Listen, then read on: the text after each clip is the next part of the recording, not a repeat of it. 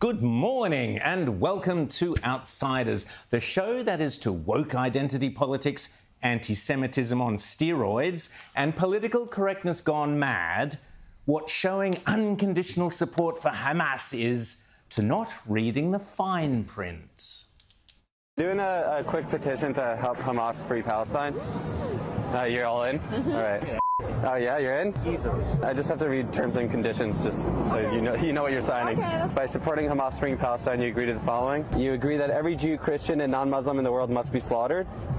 I don't know about that one. You endorse making homosexuality punishable by jail or death. What? Oh no, that I don't. You don't agree with that?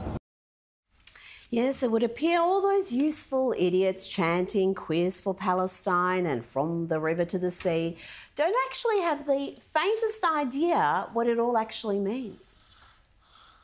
You believe Iran should use Palestinians as puppets to spread radical jihad and destroy the West?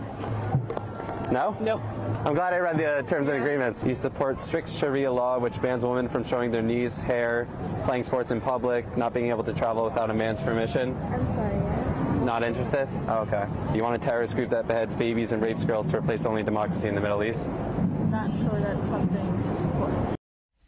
Yes, it would appear that much like signing a dodgy prenup or a 99-year lease or any number of other things, well, you don't want to sign up to Hamas unless you've actually read the fine print. If I sign, I agree with this. Yes. Maybe no. No? Okay. Oh no, thank you. No. I don't support any of these two things that you just read to me, so Okay. I won't be able to sign this now. That's fair. Yeah, thanks for not signing.